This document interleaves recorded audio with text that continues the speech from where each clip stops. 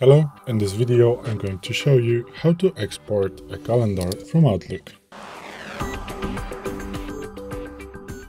So, as you can see, I'm using the Outlook 365 version that comes as a part of an Office 365, and I'm also using the desktop version of an Outlook. So, if you want to export a calendar, you want to go in the mail section or in the calendar section, it doesn't matter, just go to the file, and then you have this option called open and export, and then you want to go to import/export.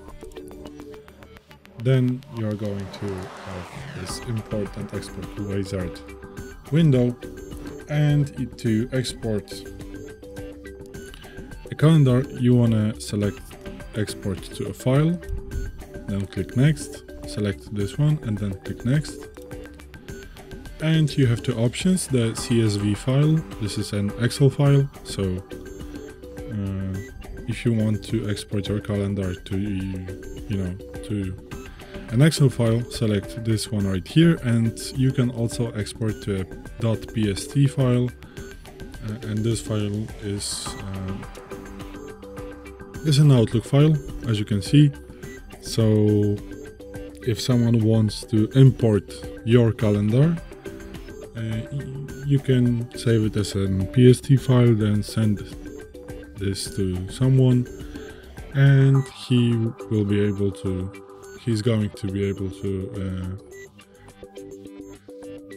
to import your calendar.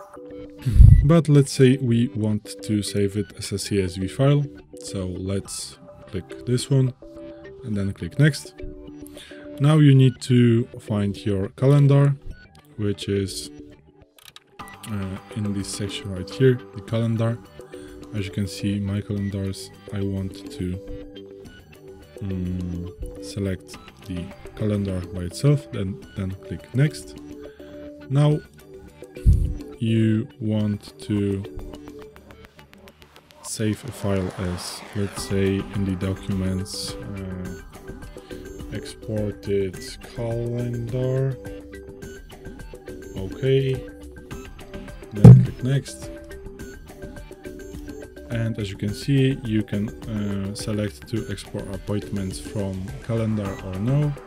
I want to export them, so I leave this as it is right now, so checked, and then just click finish. And also here you can select from which date to which date the calendar should be exported. So for example, you have your calendar that is maybe 10 years long or something, and you don't want to send your whole calendar, or maybe you just want to send just 2 weeks of your calendar, export 2 weeks of your calendar. Then you need to select those days, but I'm going to leave it as it is right now. So now let's just click OK. As you can see, the exporting went pretty fast. Maybe that's because I don't have much in my calendar. As you can see, there is nothing here, only holidays, and that's it. So let's just leave it on a January.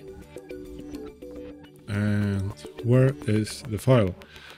As you can see, I saved it in my documents, so this is the exported calendar that we just exported, and if you open it with the Excel, this is going to look like this.